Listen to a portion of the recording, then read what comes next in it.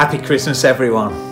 Wherever you are today and wherever you're spending the day, I pray that you'll have a wonderful time as we celebrate the birth of Jesus Christ together.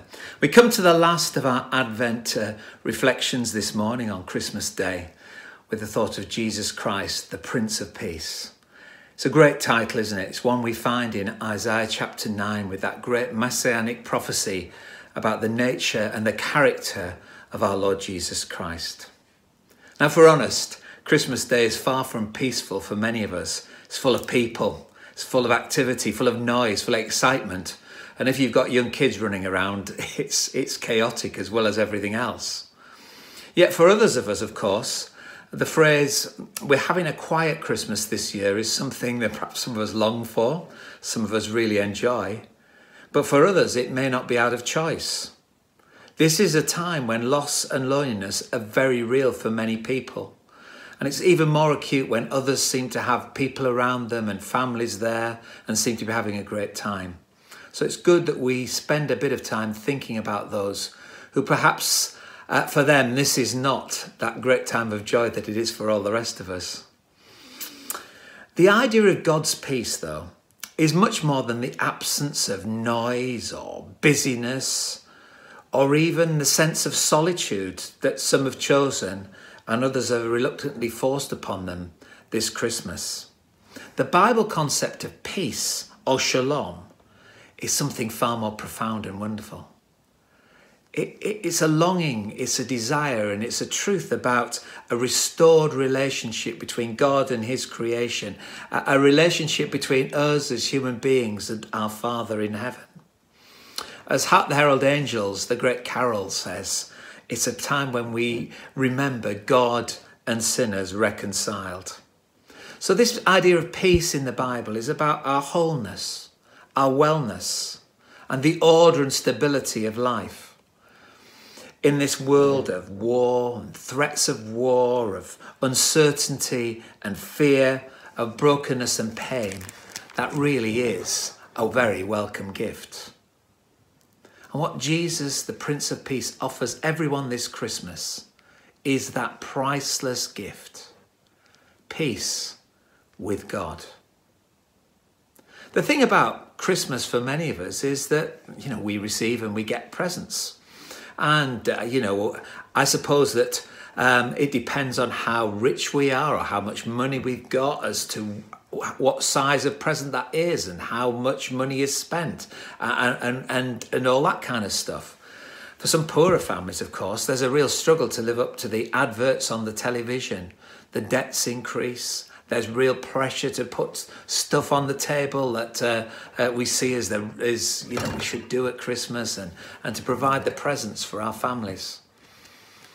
But the thing about God's peace, the gift of peace that God offers us at Christmas, is that God treats us all equally.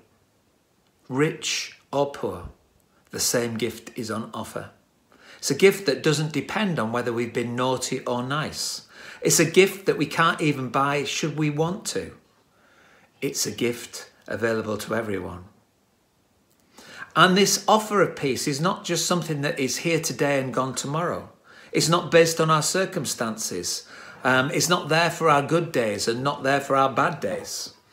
It's not a gift that ever wears out, that ever is broken, that we grow out of. In fact, the offer of peace that God gives us at Christmas is an eternal peace.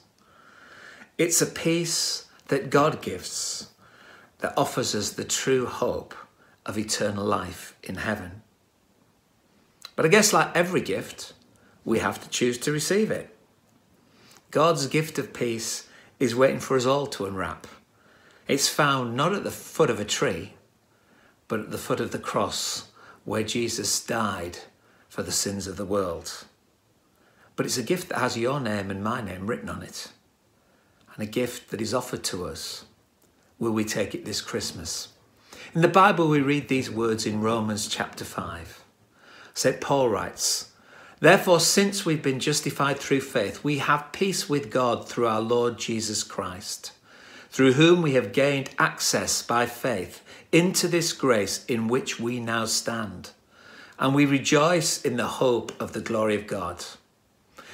So in everyman terms, basically, Paul is saying to us, if we will truly believe that Jesus Christ has died for our sins and will receive the gift of salvation that he freely offers us, that's not based on our own abilities, our own merits, but upon his, we will know this gift of peace with God and the promise that it brings of eternal life.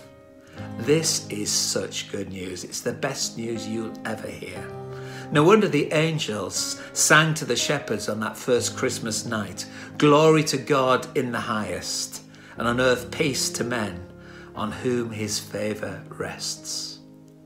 I trust you and yours and your family and will know the favour and the peace of God this Christmas.